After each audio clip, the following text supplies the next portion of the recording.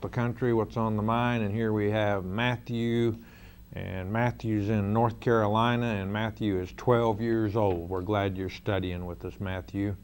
My dad and mom and I have been watching your program as long as I can remember. Can you please tell me whether or not a person can tell if they are one of God's elect? It's a good question. And Matthew, to answer your question, you're probably one of God's elect if you understand God's overall plan. And if you're 12 years old and you've been studying with us as long as you can remember, I'm going to bet that you do understand God's overall plan, and that you, Matthew, probably know that the Antichrist comes before Jesus comes. If you know that, you're probably one of his elect.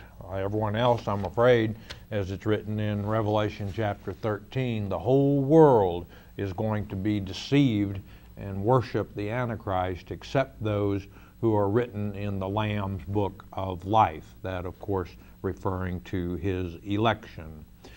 Gina and Mary.